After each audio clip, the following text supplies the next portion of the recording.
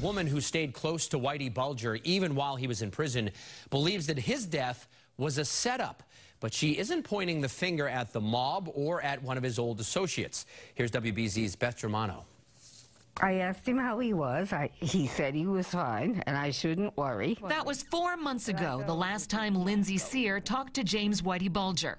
Cyr had a 12-year relationship with Bulger and gave birth to their son Douglas, who died at the age of 6. She's now convinced his murder this week in a West Virginia federal penitentiary was a setup. They were trying to kill him. You're convinced of that? Absolutely. Who was trying to kill him? Department of Corrections. And she believes Bulger's notoriety had everything to do with it. I think he had so many enemies, and he attracted so much attention that they didn't want him around anymore.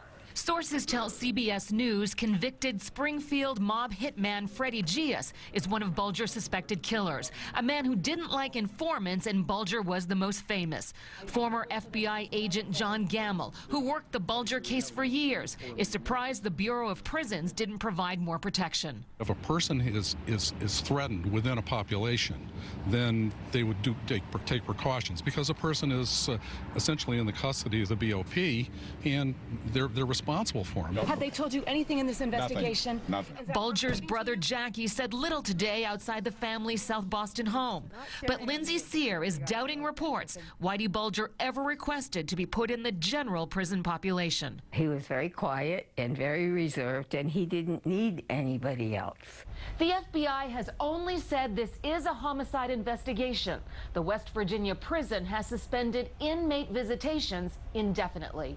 I'm Beth Germano, WBZ News.